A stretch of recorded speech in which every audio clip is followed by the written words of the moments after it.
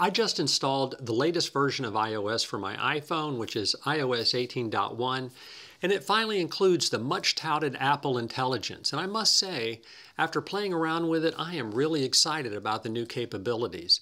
And more importantly, it isn't hard to use. In this video, I'm going to show you 4 incredibly clever ways to use Apple Intelligence. Stick around. This video is worth a few minutes of your time. Hi, my name is Rich. I've made a lot of easy-to-follow videos on how to use your iPhone and iPad. And if that sounds like something you might be interested in, please consider subscribing. Besides, unlike your Netflix subscription, my channel is free. And thanks to all of you who have subscribed. It's exciting to watch this channel grow. Now, as most of you know, I never really dive into the complicated apps. I actually have a life, and I don't care about a lot of that stuff anyway. In fact, I rarely download beta versions of Apple software.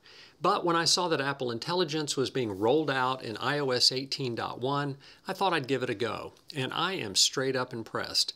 This is going to make using my iPhone a lot easier and a lot more useful. So while there are a lot of AI features coming, I'm just going to cover 4 of my favorites. And 3 of these tips have to do with photos, since I spend a lot of time in the Photos app. First up is recording phone calls and the clever way it makes an Apple Note. Next is photo search and how much more powerful that's become. Then I'm going to show you how to make memory movies, which is super easy. And then lastly, and probably the coolest thing, is picture cleanup. These 4 are just the tip of the iceberg. Okay, let's get started. Okay, the first thing you need to do is just install 18.1. If you haven't done that, you can go to Settings, you can go to General, and then you can go to Software Update.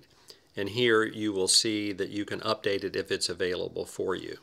Once you've installed 18.1, you can go back and you're going to see a new thing called Apple Intelligence and Siri. And if you tap on that, you can turn on Apple Intelligence here, and I've got it already turned on, so you need to do that. If you go all the way down to the bottom, you're going to see where it says Apple Intelligence and Siri App Access. So if you go into Apps, you can choose any one of these apps. Let's see, I'm going to choose Notes, and you'll see that it's turned on, and I think it's turned on by default for all of these. If you go through them, you'll see them all turned on. It says Learn from this app, so you're allowing Apple Intelligence to take a look at how you use the app so that it can better serve you. So that's the first thing you need to do, is just get it installed and make sure it's turned on. Okay, the first feature I want to show you is just how it records telephone calls. So I'm going to call my wife and I'm going to show you how we record this call. So let me dial her up. If you'll notice, there's a little icon right up here. Hey, how are you? I'm good. How are you? I'm doing good. I'm going to turn on and we're going to record this call, so you may hear something. Okay. And it just said this call will be recorded. Okay, I'm going to take a note on this.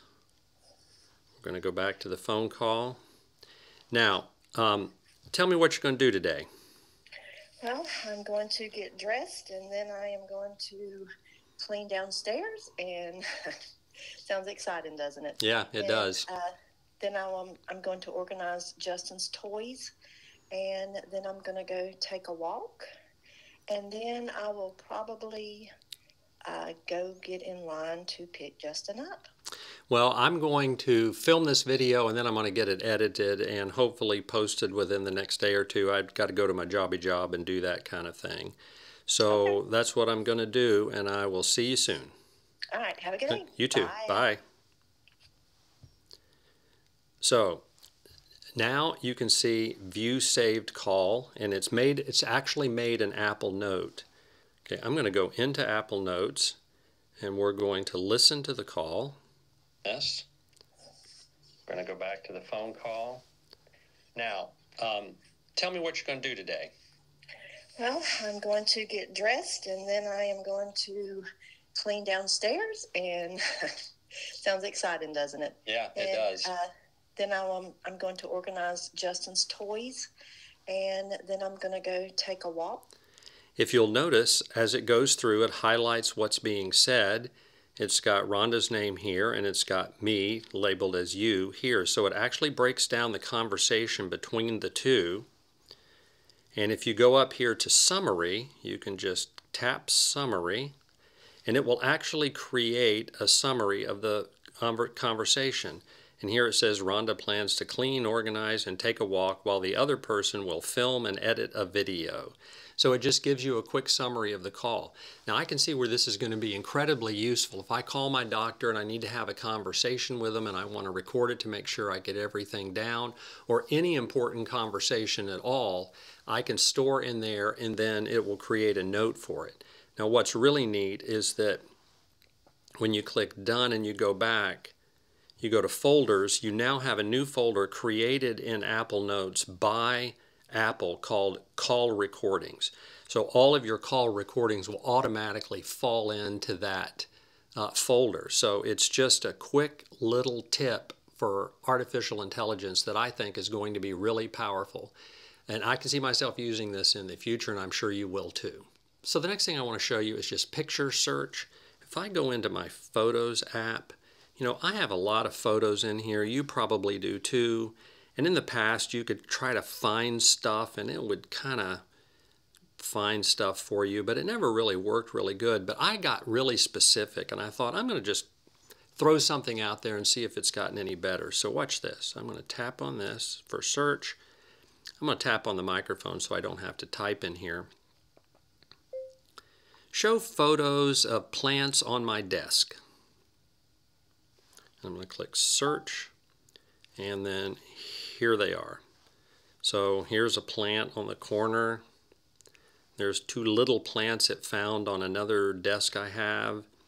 There's an old desk with some plants on it. There's more plants. Plants near my desk. A garage sale we had with a plant on a desk in the background. Another plant over here on the corner. It's just really powerful in the way that it found that. So it knows what a plant looks like, and it's just crazy that it can do that. I also went in here and I thought, you know, I'm going to try it again. So I'm just going to tap on this and I'm going to say Justin Jr. in 2024. I'm going to click search, and then again, here's my grandson in 2024. Just some photos of him playing and eating his cupcakes and eating out. So that is a really quick way to search for things. I think it's going to make finding pictures way easier. I used to put everything in albums and try to keep them organized that way. That's just because that's how I grew up. But now I'm beginning to believe if this gets powerful enough and I just say, hey, show me all the pictures of my grandson when we visited Disney World, and all of them pop up, how much better is that? That's going to be an incredibly useful new feature. Okay, the next thing I want to show you is called Memory Movies. It's just a little movie that your iPhone can put together for you with photos. Let me show you how I do that. I'm going to tap on Photos. I'm going to go down here to Create a Memory Movie. And you know, we'll say, once again, I'm just going to type, and I'm going to hit Done. And it'll automatically start putting together a video of Justin Jr. And now it's ready to go. And there's actually music that plays on this, but